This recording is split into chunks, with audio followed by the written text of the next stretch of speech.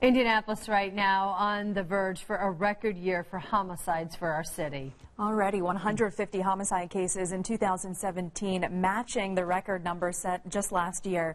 Rich Nye is live downtown this morning with one strategy for making neighborhoods safer. Good morning, Rich.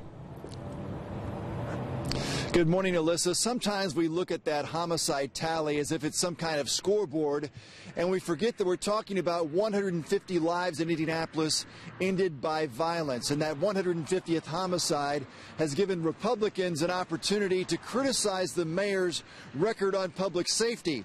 Now, the mayor this month called for more police and more on foot patrol.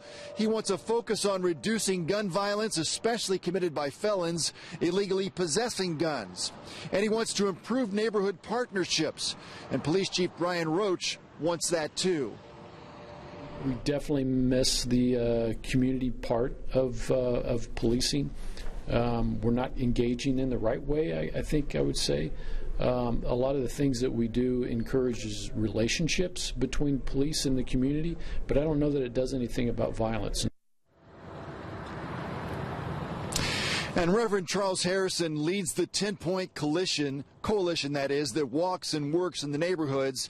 And he tweeted Monday that we are putting too much of a burden on police departments to fix the urban gun violence epidemic when they are not designed to address the social ills in our society that is leading to all this senseless violence. As a nation, we must address this urban gun violence epidemic.